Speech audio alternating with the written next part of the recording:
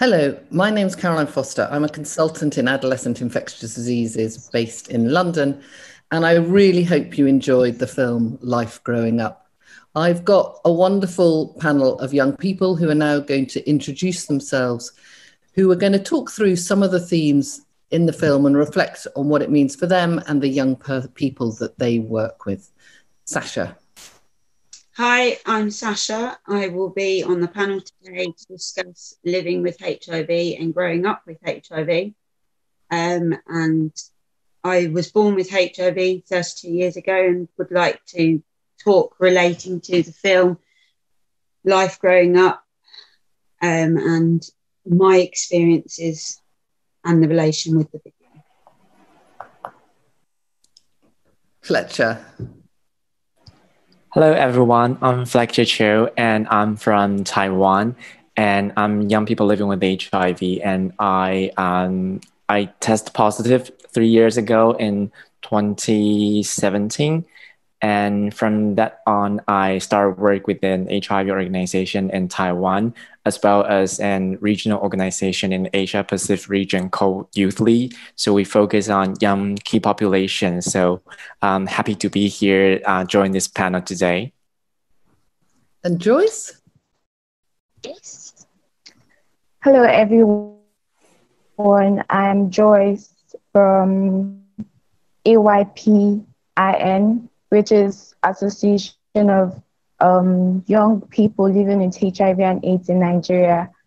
I'm going to be on this youth panel talking about how the video has relations to my welfare living with HIV. Lovely. Thank you all very much for joining us. I think I was struck at the beginning of the movie, particularly when young people were talking about finding out about their diagnosis and the impact that had on their relationships with their families, particularly in the communication. I wonder, Sasha, what you felt about that part. I felt that it related really, really well when I was listening to the movie and the way they wrapped it out.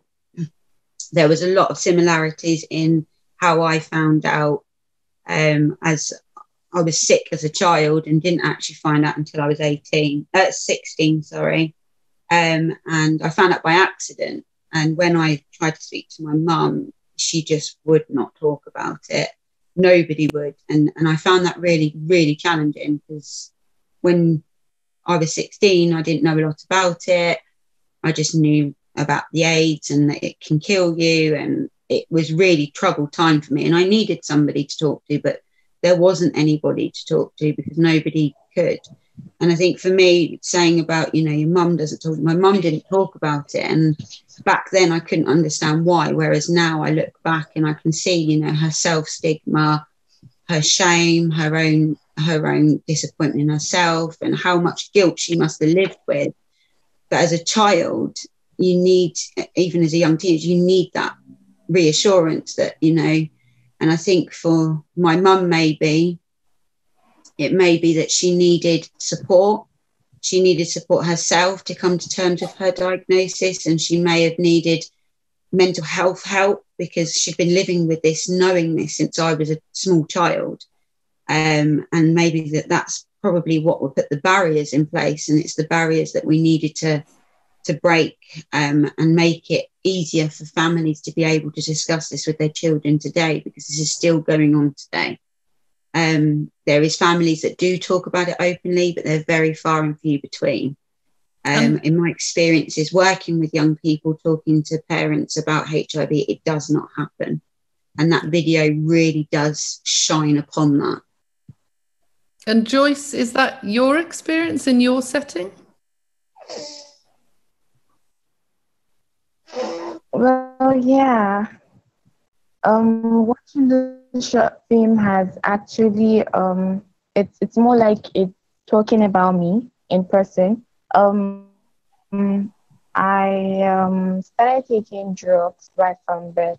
I got it through my mom, and ever since I've been on drugs, I really didn't know the reason why I was taking taking pills every day. I kept missing school lectures, school classes on days of my appointments. And I got asked in school why I keep leaving school or why I keep missing school. And I asked at home, and all they could say was, "You have tuberculosis." And when I went back to tell my principal, because my principal that time happened to be our basic science teacher, so I had to miss her class. We're supposed to have a test, I think, that day. So when I went to take permission, she was asking questions. So I told her, they said I have tuberculosis, so I am going to the clinic for a checkup. And she was like, she looked at me and she was like, "Oh, you have tuberculosis and you don't have any symptoms of coughing or any sort." So I was like puzzled. I didn't know what to say. She was like, "I should better go home and ask what exactly is wrong with me." And happened to meet a doctor from the Institute of Human Virology of Nigeria, who was in my facility for a research. And while I was there to assess my drugs as usual, she broke it to me without knowing that I wasn't disclosed to. She felt I must have known. So it was an accidental disclosure. And I broke into tears because at the point, before she could even say it, the brochure she was holding was having pictures of the drugs I was taking and stuff like that. So already I have already started getting hints that, okay, probably I am HIV positive because these things are similar to what I have. And I started crying, and then she had to call my aunt and ask. And my aunt told her that they were not able to tell me because I lost my both parents when I was 7. So growing up, I've been living with my mom's sister. So she told her that she wasn't able to disclose to me. So she calmed me down and talked to me. And at some point, I got to understand. I started researching about everything, and with the association which I work with, it has helped me a lot greatly. Thank you both very much for sharing. Fletcher, do you want to share some of your experience?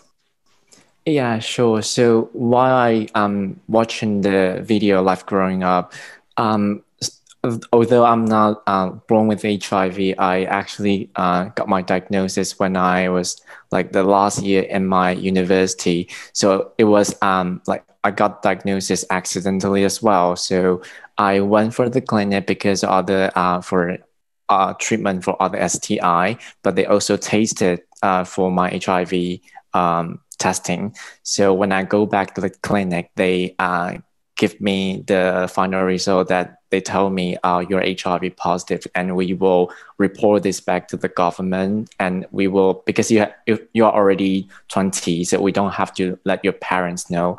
And after the clinic time, you will be taken by a nurse, and she will explain how about the treatment right now, and maybe can also solve some of the concern that you have at the moment. So at that time, actually, so in the education I have in my life, I barely know what HIV is. So I kind of know from the media or internet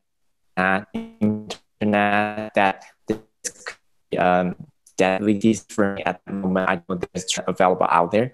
But when I was taken by the nurse to another counseling room, that nurse actually let me know that we have a 1 pill a day treatment for people living with HIV in Taiwan now. So she told me that you don't have to start the treatment right now because you have to be prepared. So you can let me know what's your concern at the moment, and if she have the answer to that, she will give me the answer. But if she don't, she will try to figure it out and let me know later. So I think that's very important starting point for me to have someone that actually make me feel not anxious about finding out my diagnosis. And so it actually take me half year, like 6 months, to really decide I want to start my treatment, because at that time I was graduating from my university, and I was thinking maybe should I go abroad for studying. But if I go abroad for studying, then I didn't know should I start treatment immediately or maybe later. But after that, I have consideration that maybe I shouldn't go out. So I stay in Taiwan, and I start the treatment 6 months later. And while I start at the point that I decided to start my treatment, I also think that it's the point I can tell my parents. So I think it's not very common for everybody to let parents know. But for me, because I have the kind of feeling, I feel my parents will understand this is actually just a disease, and they will still love me as the way they do before. So I told them what I have done maybe in the past. And so I actually got the diagnosis 6 months ago, but I decided to stop my treatment. So I would like you both of you to go to the doctor with me, so doctor can explain more about what the treatment can work on me. And if you have other concern, you can also ask the doctor. So so far it's still working quite good for my side, because actually if I don't have time to pick up pills in the pharmacy, my mother will help me to do it. And some of the time they will remind me, oh, have you taken your pills today? So I'm kind of fortunate one, but I know a lot of people still struggle to maybe not to disclose to their family or friends around them. Thanks very much. I think that just takes us on very nicely to talking about inadvertent disclosures for both you and Joyce, and talking about the roles of healthcare professionals. And I felt that the film, as a doctor, I felt that the film really made me think. The quotes of, for some healthcare professionals, it's all about the science and obsession with compliance. They're judging your adherence and ignoring your experience. It's very troubling. I wondered if you had advice for any healthcare professionals who are watching about, what's really important in terms of care and in terms of trying to support adherence, and how best practice to do it. Who'd like to start? Sasha, would you like to come in? Oh yeah, I'm just smiling, Caroline, because you know what my adherence used to be like. So I can, now that I'm older and I look back to growing up and not taking treatment, because at first I didn't know what the treatment was for, and I was being forced to take all this medication that made me ill and sick, which nowadays, obviously, treatment's so much more advanced, we don't have them side effects. I think one of the things that used to drive me crazy was, you must take your tablets, you must take your medicine, you must. And I think for me, obviously I have a great support now. My partner's very good at helping me, and he helped me get onto treatment and stay on treatment for this long. I've been on treatment now 8 years solid, which is a big achievement for me. But I think when I look back and everything that I've done now with peer supporting other young people, and it's not so much about them not wanting to take them, and they don't take them because they don't believe the outcomes of them. And when I look back, if I would have known and was educated about HIV as much as I am today, and understood the virus and know the virus as much as I know myself, then I think I would have taken my treatment. But being very unaware, unknowing, living the unknown, I think I was scared. I was in a bad place. I didn't deal with it very well. Taking my treatment was an easy suicide. Not taking my treatment was an easy suicide. And I didn't have to face reality. And for me, now I can face reality, because now I don't care anymore. I'm happy, and I You know, I don't mind talking about HIV, but back then I didn't talk about HIV, and HIV scared the living daylights out of me. And it scared me about the people I was around who knew about it. People had found out. I was exposed very, very quickly when I found out. I told somebody, and it's got spread around my whole school, that I had to leave education. And this response drove me even more to not want to take my treatment. I think the only thing that drove me to take treatment in my teens was when I got pregnant with my first child, because I didn't want him to contract HIV. And I was told by yourself and other doctors that if I took my treatment, he wouldn't get it. And I took my treatment, he didn't get it. But as soon as I had him, I stopped taking my treatment because I still didn't understand myself and HIV together. And then it took me obviously into getting sick and in and out of hospital. And then it took my partner that I've been with 8 years to actually support me. He learned with me about HIV. We learned about it together more. We looked into it. He researched it. And not only him researching it helped him, it helped me too. And I'd get the odd quote from him. Did you know if you have a banana a day, it can help the immune system? And it's actually, you know, stuff like this.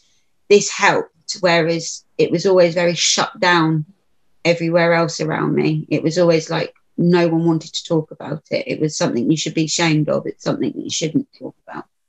And I think talking about it and being open about it has definitely helped me and quite a lot of people I know.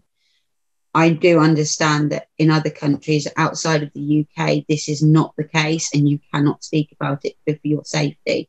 And this needs to stop. Yeah. We need to learn this, like Fletcher said, it's a disease and we should live with it as an illness, not as something that should be stigmatized as much as it is. Fletcher, do you want to add into that?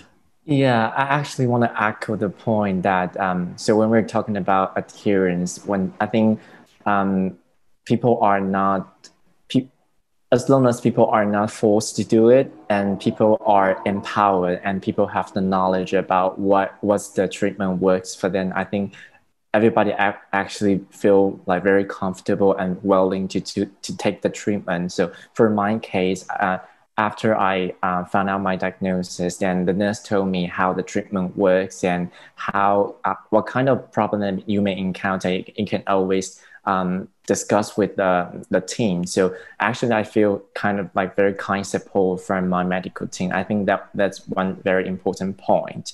And also, I think also the support from the surrounding as well. So after I got my diagnosis, I have got an opportunity to join a training group in Asia Pacific region where I can meet a lot of young people living with HIV from different countries. And we come together to learn about the science of HIV, how the treatment works, how the current research works. So while I was in that kind of, while I got that kind of empowerment, it actually keep myself very informed. So I would like to keep my adherence good, and I also look out to other new treatments to come in the future.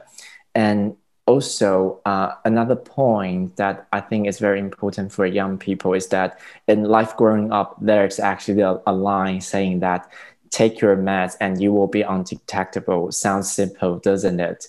And I think the first line, that take your meds and you will be undetectable, is not really that easy. It's just not and. It's actually lots of different daily life you happen in your day. So outside of the clinic, you have to go through a lot of difficulty in your daily life. So I think maybe one of the point that healthcare provider can, I know a lot of the healthcare providers are very busy, but one of the point maybe helpful is that can understand what's behind the unwillingness that you are not willing to take the pills.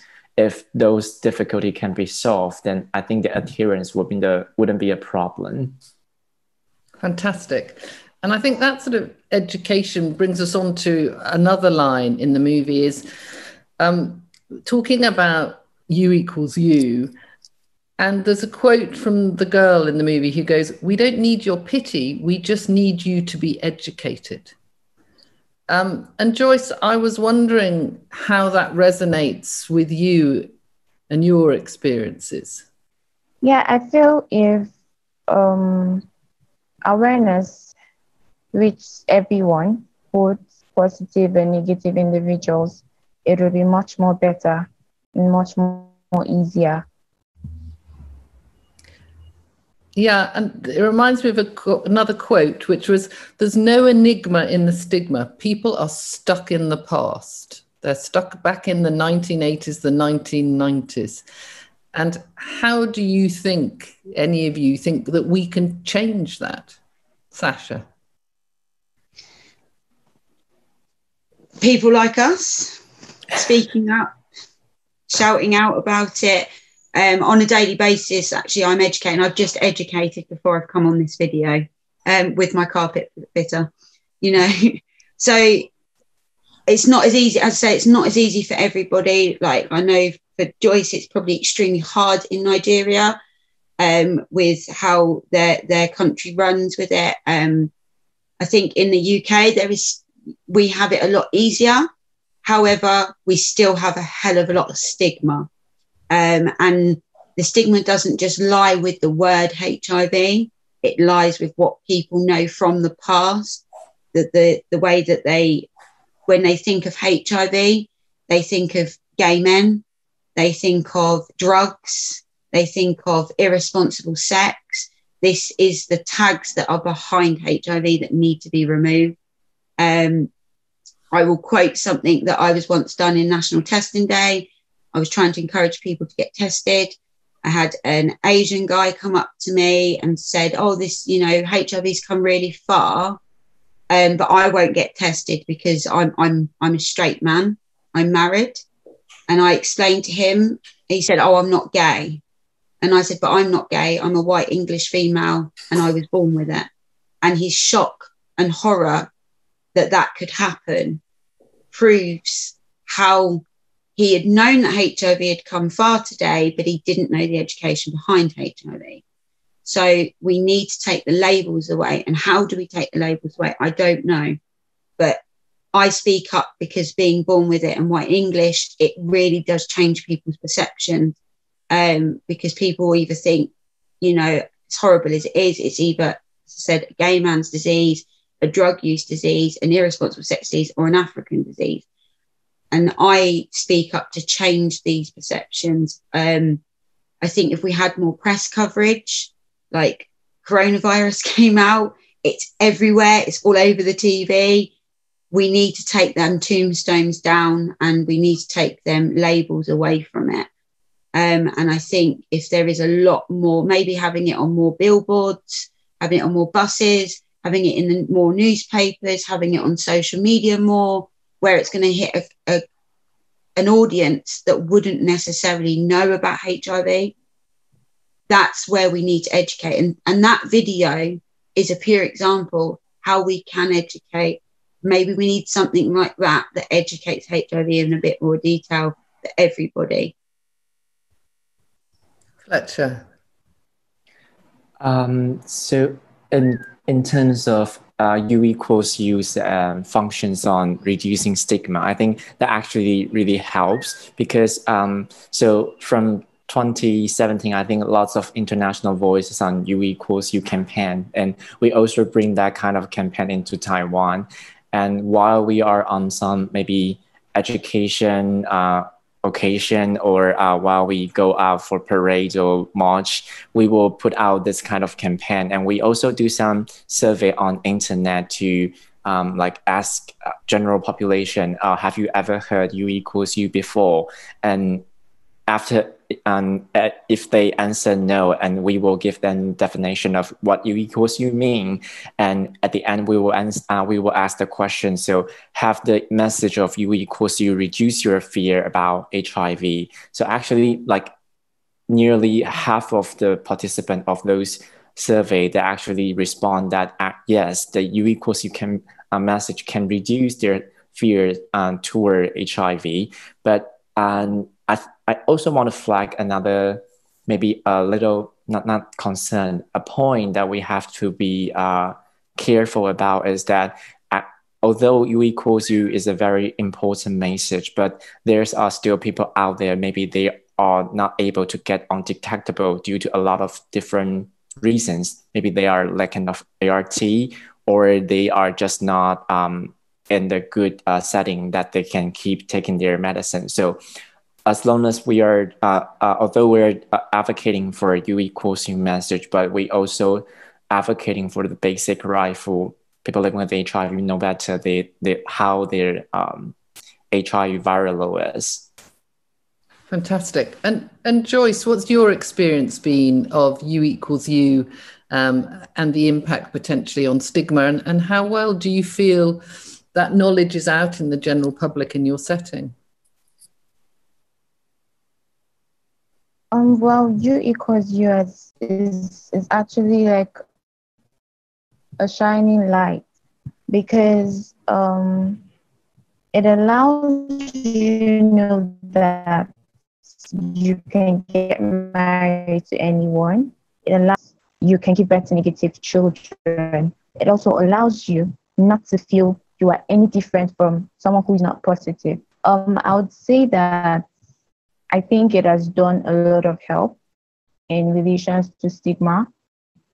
Because some days back, I have a friend who managed to disclose to his sister he's been on drugs and his siblings don't know about it. Like he's the only person who has been infected in the family aside from his parents. So it took him a lot of courage to bottle everything down and tell her.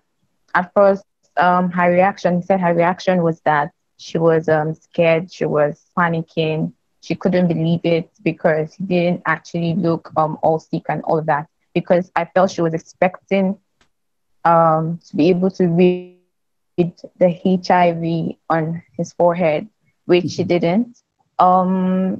He had to give her some time, which he did, and he later went back to her to explain and bottle down things to her. And this person I'm talking about has been exposed to trainings and seminars about people living with HIV.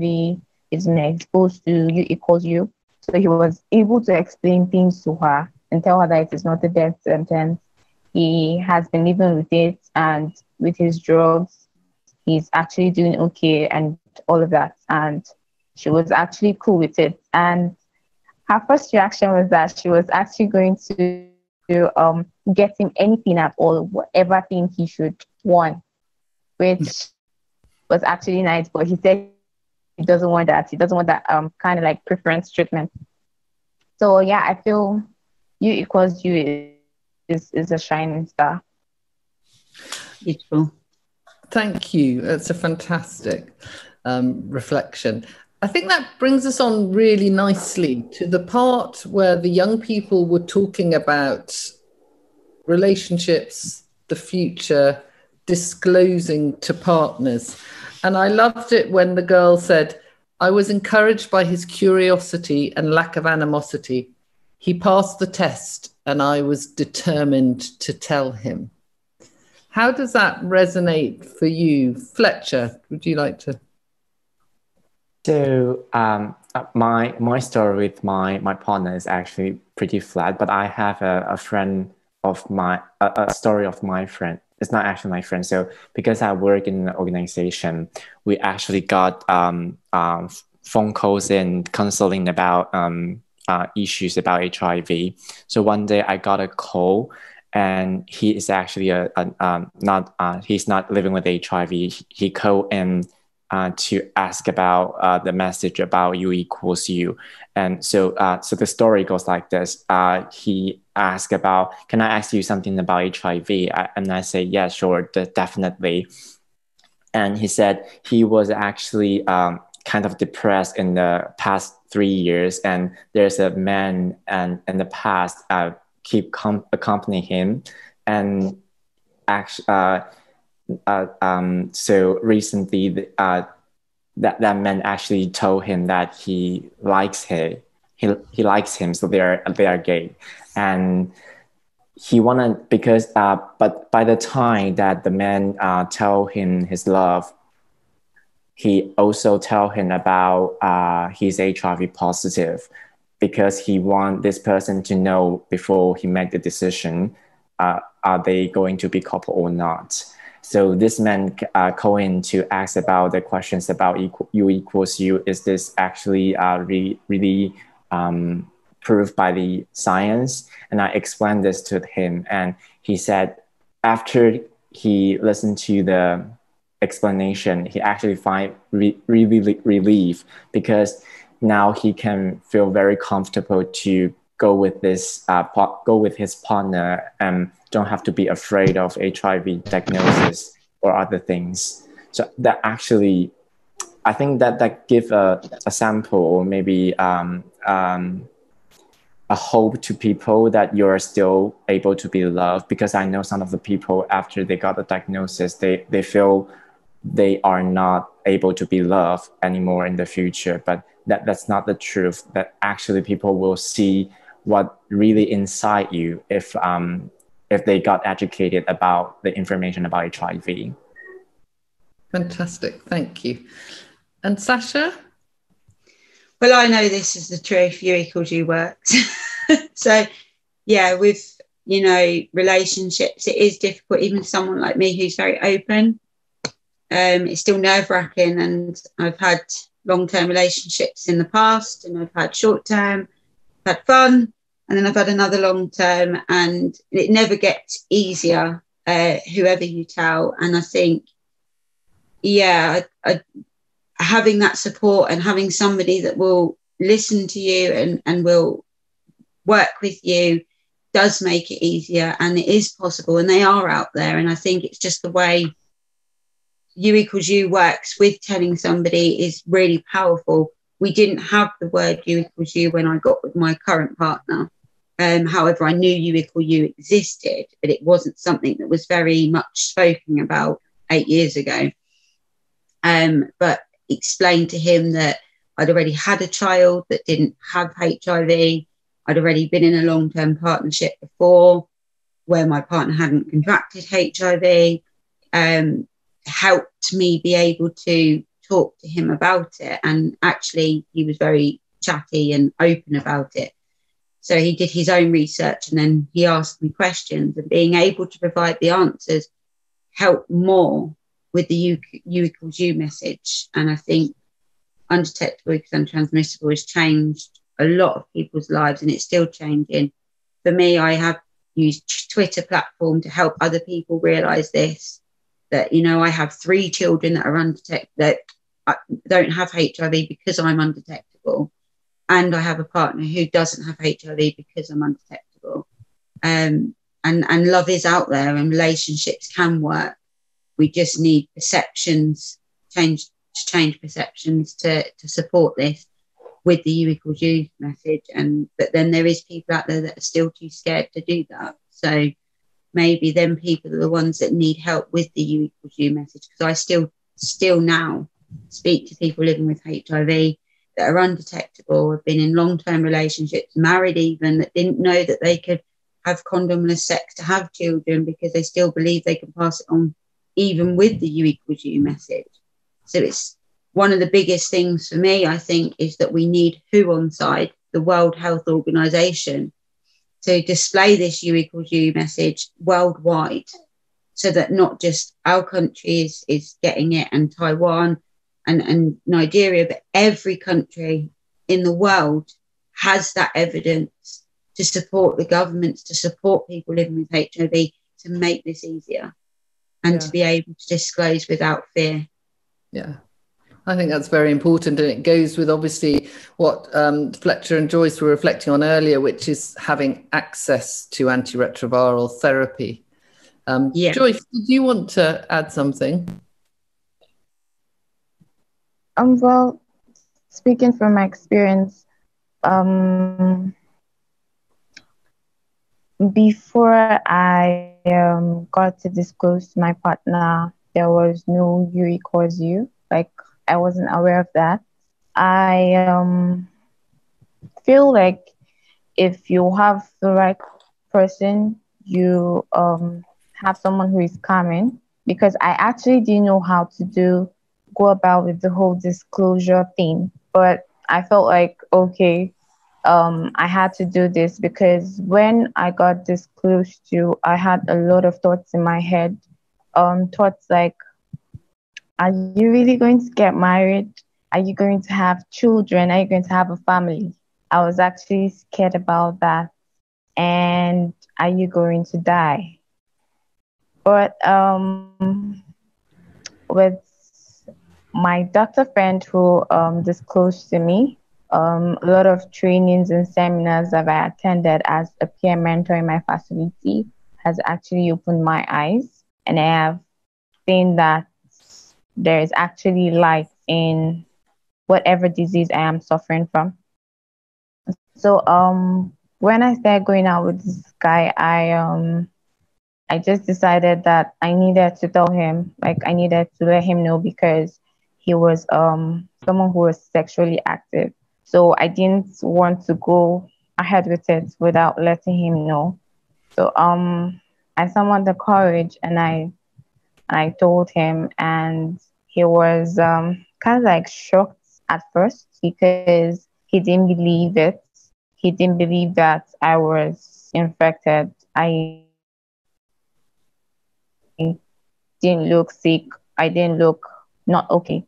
And he didn't actually know I was on drugs. So he was like, how? So I had to explain everything, and I had to tell him that I got it from my mom and explained things to him that I work at my facility where I assess my medication, and this is all about the virus. This is what you need to know. If I am doing well, then I feel you can't get infected and all of that. And he took it in well.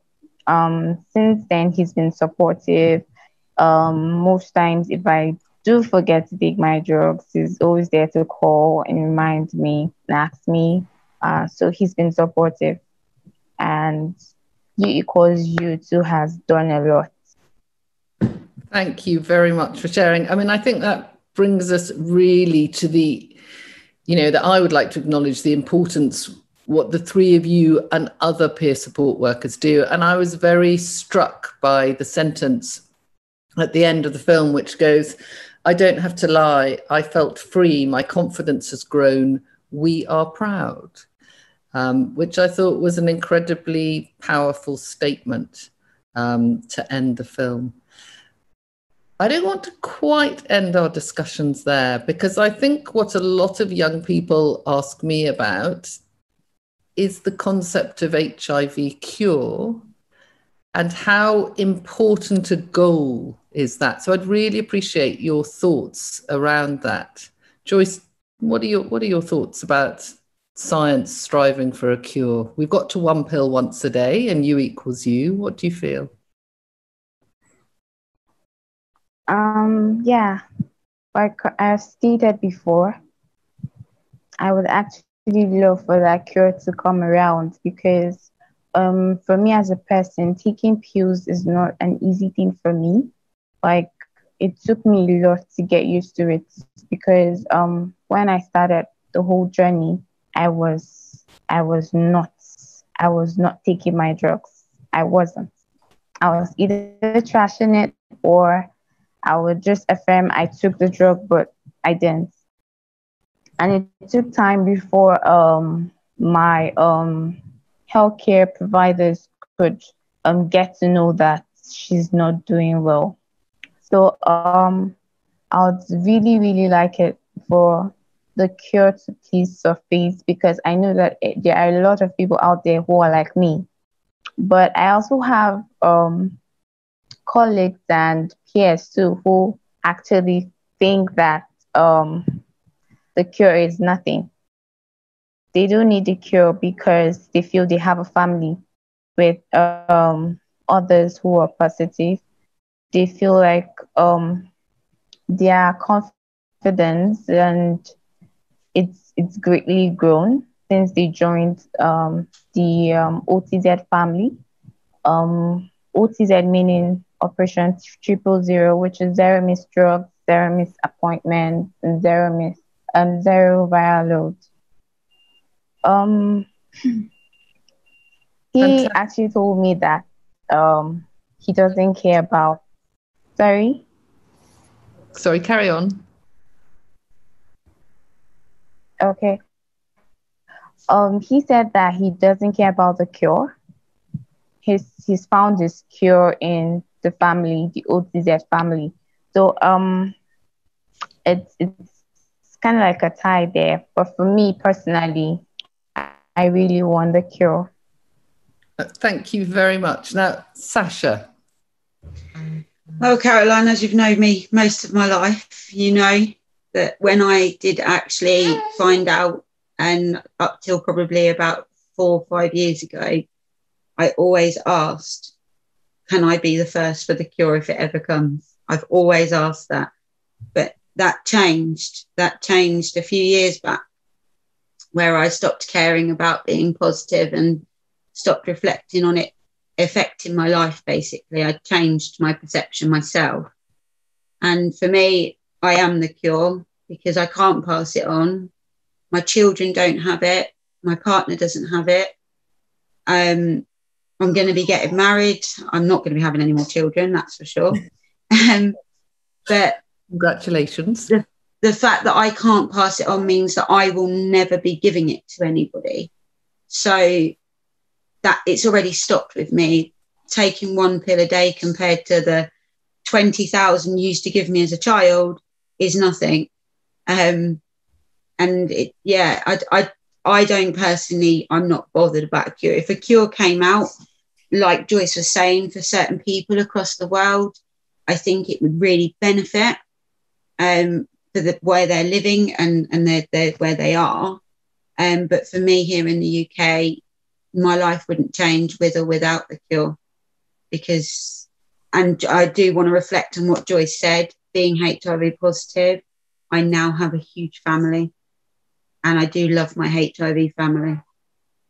Fantastic. Thank you. And Fletcher, I'm going to leave the last words to you. Thank you. So I think we have heard a lot from researchers that we're actually trying to develop biological cure, and that's maybe still have long run for it. But I think for the audience today or for people around us, I think we can have some of social cure. Like when people living with HIV are treated with dignity, and when we are in power and we can be loved and we can love ourselves, I think that's another kind of a cure that we can give to ourselves, and the social and the society can build together, like Sasha and Joyce just mentioned about. We can have family, we can have friends, and when people see us as other people see, when people see us as they see other people, I think that's the time where cures can in, and where cure can be applied to everyone in the world. Thank you so much. Thank you to all three of you for joining, for your incredibly insightful comments. I'm sure our audience have found it absolutely fascinating and very educating at the same time. Take care, all of you. Bye-bye. Thank you. Bye-bye. Thank you.